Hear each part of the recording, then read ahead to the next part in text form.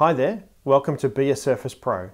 Today's tip is how to draw on a map. One of my favourite features in the latest update to Windows 10 is Windows Ink, and one of my favourite apps to use it in is Maps. The Maps app in Windows 10 is really great. There's really good detailed maps, you can download them and take them offline, and best of all, you can draw on the maps. Click on the pen icon at the top of the Maps app to start drawing on your map.